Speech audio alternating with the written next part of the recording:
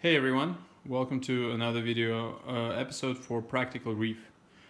As you may notice, the tank looks slightly different. The reason for that is it has gone through one additional move in the last 2 days.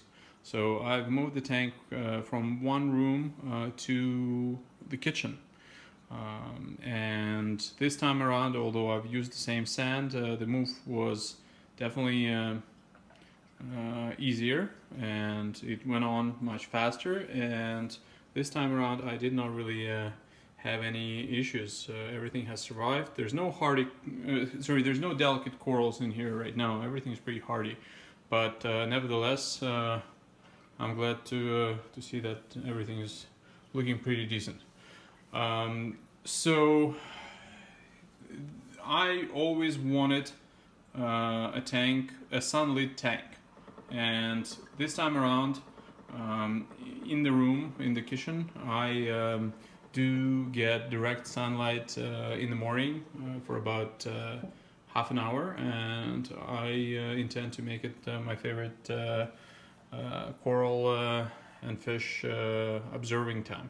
So right now it's pretty gloomy outside. There's lots of rain.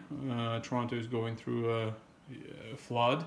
But I hope in a few weeks everything will settle in and I'm gonna get to enjoy it. So the tank move did not take too long, but it definitely was an effort. One of the most painful thing was running the wiring, which you can see over here. So I got the Ethernet for Apex, which I still use the old model, which I prefer. And 3 wires or tubes, 1/4-inch tubing for the liter meter, so that to change the water. I'm also have upgraded my dozer. So this time around I'm using the Camor. Let's just see if camera will not be confused. Here it is. I'm not sure. Okay, here it is. So I'm using a Camor dozer, which I got from Reef Supplies. It's a Canadian company, which is where I buy most of my stuff, and I can highly recommend them. And here's a shout out to them. So this is a better version of the dozer I had before, which can be controlled through the iPhone, which I do like. So it's wireless. As you can see, there's not a lot of other changes. Everything has been growing, but there's no serious algae infestation. So things are just hanging in, and I hope to load this tank up within a month with all the corals that have been going through quarantine. So to anyone who has listened up to this point, I got a little bit of bonus information, which I thought I would share with the rest of the world. So just before my original move, I did discover red bugs on my acroporas, and I've always dipped all of my corals and was pretty careful, but nevertheless somehow they made it through. So my plan going forward was that I would let this tank run fallow, which is, as you can see, I've been doing this. So there hasn't been any acros in this tank for over 2 months now. So anything that I may have had here should be dead by now. So there's no acros.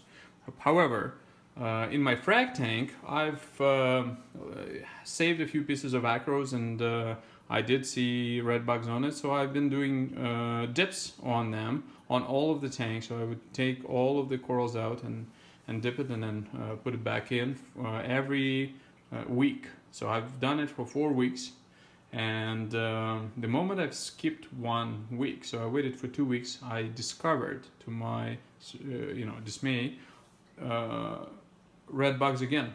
So I always thought that a full dip would take care of the red bugs, and you know, the eggs would, you know, not survive through the full cycle, but clearly that's not the case. Now, I have been dipping with the Revive.